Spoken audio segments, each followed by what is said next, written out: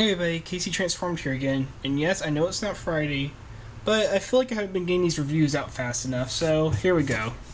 Today I have Transformers Generations Legends Class Cosmos with Payload.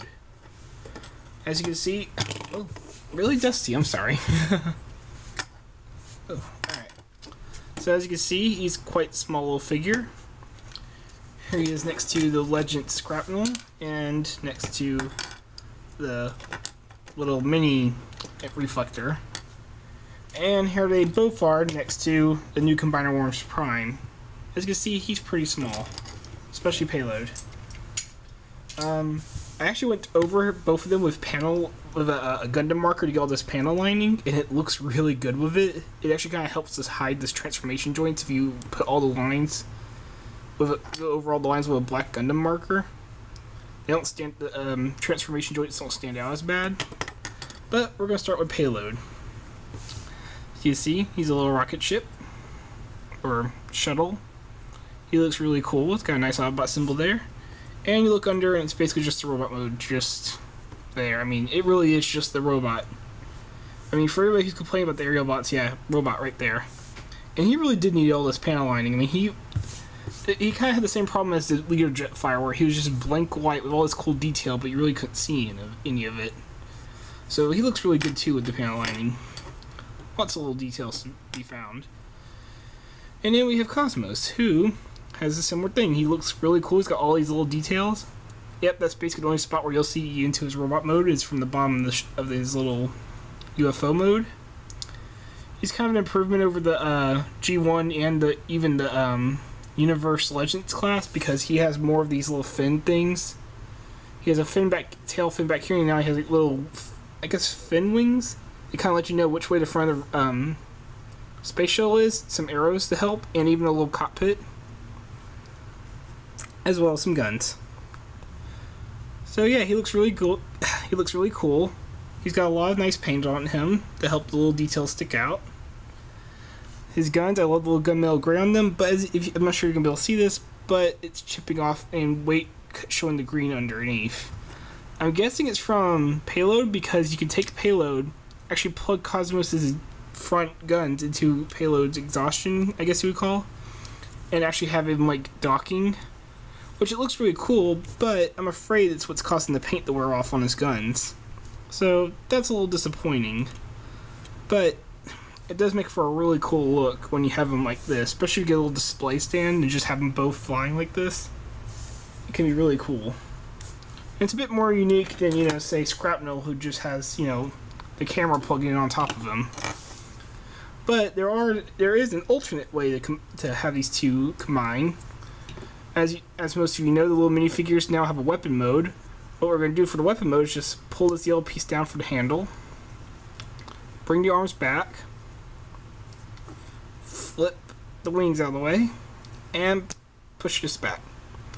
Now, unlike most of the others, it didn't appear at first that Cosmos could combine with his minifigure and robot in his gun mode. But this part right here, this little hole right there, where the crotch folds into, fits this peg for the gun perfectly.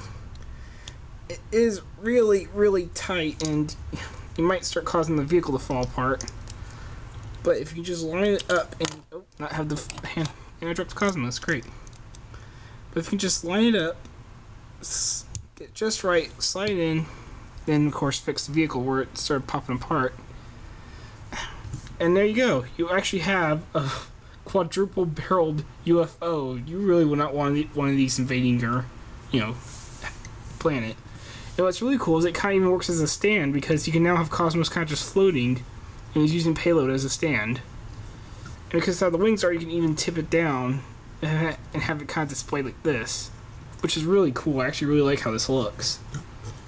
And of course, if you want to, you could turn this around and kind of have it as a display stand and make Cosmos look like he's flying up. Still, it is away from the combine with his weapon mode that we really didn't see originally, and it can even work as a display stand, so that's really cool. Just get him back in a little. So overall, yeah, he's a really cool little UFO. I love all the details. I love the paint on him. I'm a bit worried because his head and his guns are both have some pretty bad paint chipping right now. Well, not pretty bad, but it could get worse in the future, which is what I'm worried about. But overall, it's really cool. Now for transformation, we're going to start with Payload. Take this flap, just like he did with his gun mode, but that's it. There he's in robot mode, and he does not stand easily, but there we go. His feet weren't all the way down. Now for Cosmos, you're going to just kind of break the front here up. It's going to split here, here, and here. And you're going to turn them to where you're going to get this. You're going to want the guns pointing downward, because these are going to become his legs. You actually unfold them like this. As you can see, it comes out on a hinge. Folds like that, right there. Kind of holds it. Doesn't really lock in, but does hold in place right there. And as you can see, I did more panel lining on his legs. Then you're going to split this, and how you're going to do that is you're going to lift this part back, and now let you split these open for his arms. This whole crotch piece will fall down into that little, what was used against the gun port, and you can straighten his legs out. Swivel this around for his chest. Bring his arms down. Fold this down. And then just pull up the head. This is the part that kind of scares me because you really do feel like you're forcing it in and out of there when you're transforming him. I'm kind of tempted just to put him in his vehicle mode just to keep his head out because, as you can see, he does have a little bit of red chipping right there and on the back of his head. So that does worry me quite a bit, especially since his head, when it's pushed down, is a little bit loose in there, so he could be banging around in there. But there he is in robot mode. For size comparison, here he is next to Combiner Wars Prime. Doesn't even come up. Oh, no, he just barely comes up to the knee. He's a bit taller than Bumblebee. And, oh, 1 second. Let me grab Scrapnel here. Here. Just transform Scrapnel real quick, who also got a bit of panel lining. Oh, let me move the legs back. There. Alright, there's Scrapnel. And yeah, he's a bit taller than Scrapnel too. Not the antenna, but the head, he is taller than Scrapnel, I believe. And here's Reflector. And Payload, I believe, is actually taller than Reflector at the head. Just slightly. He's certainly better looking than Reflector. I'm sorry, but Reflector looks like crap next to Payload. At least, like, Payload's just a lot more defined of a body, a lot bulkier. While Reflector kind of looks like he was just sculpted into a camera. Like, that's pretty much what he is. Anyway, let's get them out of there. Because we're focusing on Payload and Payload and Cosmos. I cannot talk today, can I? Well, as you see, Payload has a very similar color scheme. He's got the red, blue, and yellow. And some white and gunmetal gray for the chest. His only articulation is, well, his arms. That's all they do, but honestly, these were kind of a reference to the old Micromaster Transformers. So I really don't mind that they're pretty simple. So there he is. He looks great. I really do recommend taking a Gundam marker and just going or a Gundam pen, I guess, just going all over him. It does help a lot. Same for Cosmos. As you can see, a lot of these details were really blotted out before from how the yellow and green come off. But with the pen, it just looks so good now. He looks so detailed. Let's go start with the head. A lot of people complain about how he has like a very helmet, mask look, but I think it works really well considering he's basically an astronaut. I mean, he kind of needs goggles and his mouth covered, and I think it looks really good for a head sculpt. A bit generic, but it's definitely recognizable as Cosmos. As you can see, he has like the G1 shoulders. I mean, this is like this really does look like an update of the G1 toy. I mean, compared to say like the Universe toy, which kind of just looked like a UFO unfolded. Or the, what's it called? The iGear toy, which again had a similar look, just with yellow instead of green, to the Universe toy. I really like how this one pulled it off. He's formed from a disc, but he doesn't look like it. I mean, even here, he doesn't look flat enough to be a UFO. Which is what I really like about him. He pulls off the whole UFO thing without being really flat. He has a really bulky look for it. Nice robot symbol in the shoulder. Nice details all throughout the chest. Even a little bit of, I guess you'd call that silver. He, of course, can shoot from the knee. which can work for some poses. You can get a pose like this going, just shooting from both legs. His head swivels. He has a hinge here and a ball joint in the shoulder itself. He has a hinge going back and a ball joint at the elbow. Swivel at the waist from transformation. Ball joint at the leg. And a ball joint here, but you really can't use it too much except for certain poses.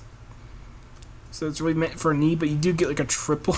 You get a triple knee. You got a joint here, a joint here, and then another hinge there. So he actually has a triple knee, which is really interesting. Also means you can do the Pete Townsend thing, you know, just kind of like. Alright, let's see. Can we do it? Can we do it? Come on. Optimus, you were made for this.